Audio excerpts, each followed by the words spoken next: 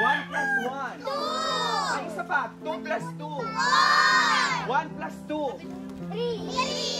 3. Iba pala yung feeling na kahit hindi mo kakilala yung mga tao or wala kang connection sa kanila, tapos nakikita mo na natututo sila, na nag-aaral sila, masarap sa feeling. Pag binigyan mo sila ng oras, pasensya, at yung mga knowledge po na kailangan nila malaman na binibigay mo nang walang kapalit, matatawag po yung pag-ibig, di ba?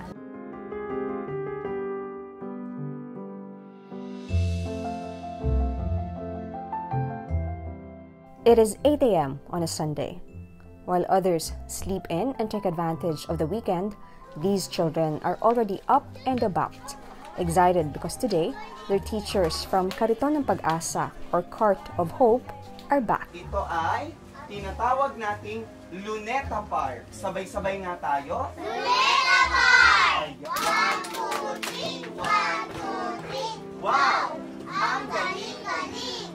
Created in 2021 by the Kariton ng Maralitan Network, a group of individuals and organizations who advocate for the rights of urban poor communities, the Cart of Hope aims to teach students, out-of-school youth, and even parents who did not receive proper education the basics of math, Filipino, history, arts, and values, subjects that according to the network, Filipinos lag behind.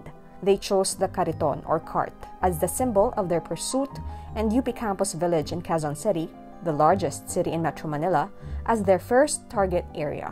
Pag dinaanan niyo po tong area nito, puro kariton, bawat bahay, meron pong nakadisplay na kariton sa labas.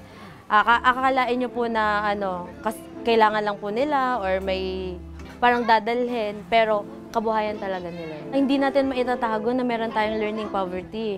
Kahit saan ka lumabas ka lang po ng bahay nyo, meron kang makakasalubong na hindi marunong magbasa, hindi marunong magmat. May mga tao talaga at mga bahay na hindi na napupuntahan ng government, ng school. Teachers of the Cart of Hope are student volunteers who know the importance of education, which is why they make it a point to meet the students once a week. They also shell out their own money to provide for school supplies and food. On that Sunday morning, the children drew their dreams. John wants to be a soldier, Benedict a cop, and Caitlin a teacher. Already in 4th grade, 10-year-old Caitlin still cannot read properly. Caitlin is just one of the millions of children in the Philippines who suffer from learning poverty. According to the World Bank, learning poverty in the Philippines in 2022 was at 90.9%.